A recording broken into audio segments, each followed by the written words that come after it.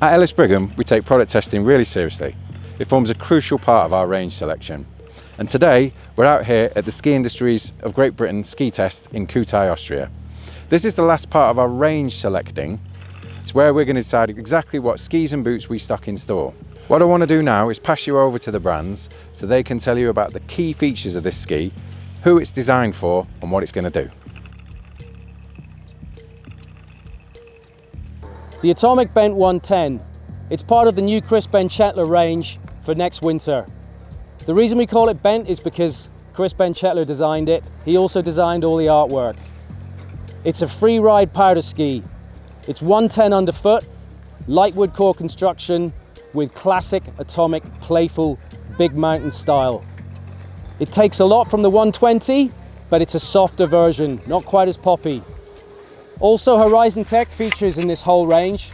This gives you extra flotation in the crud and the powder, and it also gives you a much smoother ski feeling when you're charging.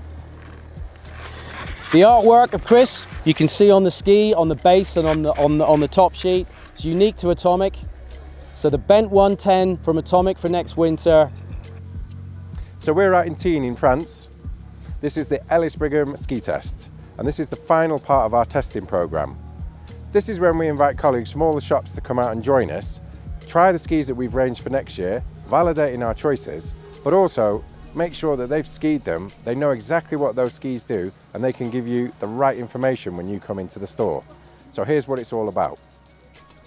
So I've just got off skiing the Atomic Benchetler 110. We had perfect snow overnight to ski this ski.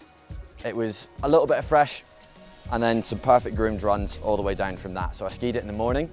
We managed to find a wee spine just up the hill, hiked up, got some fresh snow on the way down. It was beautiful turns with this ski. It floats really nicely, and after we did that line, we managed to take it down the rest of the piece. We just bashed it all the way down.